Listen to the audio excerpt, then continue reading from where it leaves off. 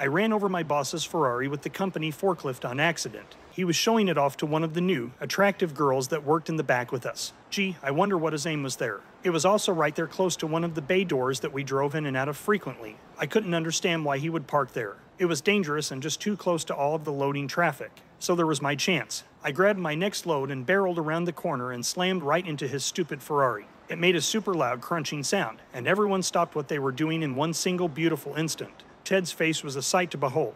His jaw dropped, and his face turned a shade of red I didn't think was humanly possible. I hopped off the forklift, still playing the part, and said, well, I guess I just really am stupid.